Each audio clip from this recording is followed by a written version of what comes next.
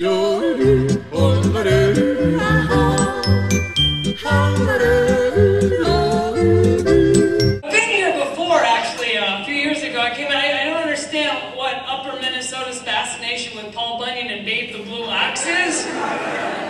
time I hit a scene, like, what's cool to see around here? Oh, you gotta go see Beaver the Blue Axe! You know, Paul Bunyan and Beaver the Blue Axe, they're real popular. I'm like, you know they're not real. Oxes don't get that big and they're not blue. I don't get it, Paul Bunyan. Well, it's good to be here. How you doing, Beavers?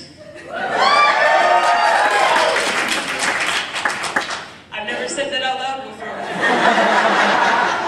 I was eating at the Ground Round today because I make the big bucks, and there was a big sign that said, "We're proud of the Beavers." And I hadn't looked to see what your mascot was yet, and I was like,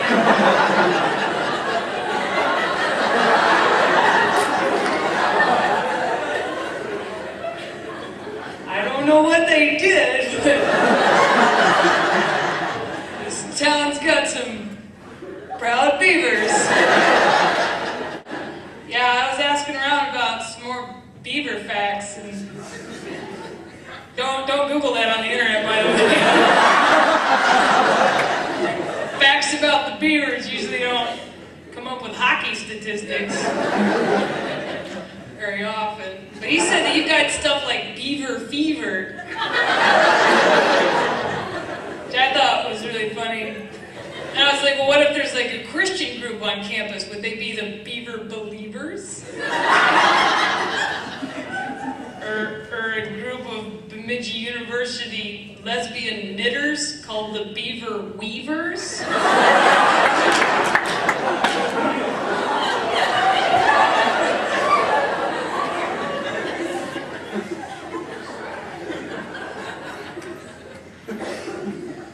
Train a dog real well to fetch. It's a beaver retriever. Alright, I wrote all those in the car on the way over. It worked out well.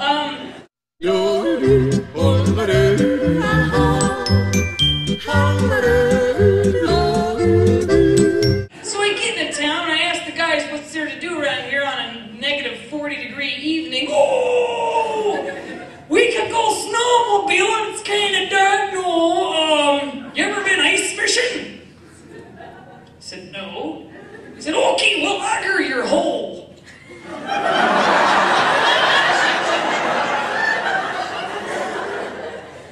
said, okay. Never had my hole augered before. It was crazy, I didn't feel a thing.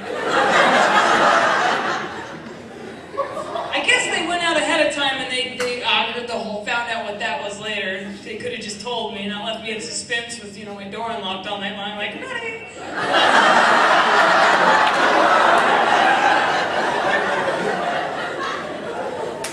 I didn't know how to prepare for a hole auger, and what do you do? Febreze?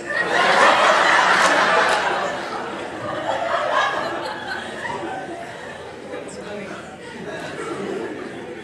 So, have you guys been ice fishing? We're gonna pause the joke for a second and find out.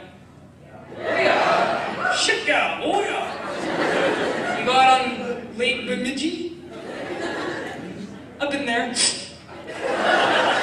About 7, they picked me up and they said, we gotta stop by the liquor store. I said, for bait? I didn't understand what the day was gonna be like. I don't even think we ever had bait. It was awesome. So, we get 3 18-packs. We're in a 1980s Ford truck. I think this thing probably weighed 5,000 pounds. We get to the edge of the lake and they said, okay, now we're just gonna drive it on the lake. And I was like, wait! That's not a good idea. He said, no, it'll be fine. So we start driving. I'm drinking, you know, calm down a little bit. Get a good buzz on. I was like, fuck, let's drive through the lake. You know? It'd be like Moses will burn the lake. So we get out and they're like, we're gonna go to the ice hoose. I was like, what the fuck's an ice hoose? It's an ice hoose we drove to with a truck that's in the lake. I was like, I don't know what the fuck you're talking about. So, we get to the ice house with a U, not a hoose with 2 O's, house. And they said, we're going to sit in there and we're going to fish. And they go, well, it's like -30, I'm going to freeze. They go, no, we have a heater in the hose. I said, that's not safe. Somehow all this works, though, because 18 beers in, I'm sitting there having the time of my life holding the pole. I didn't think it was in the fucking water. Just...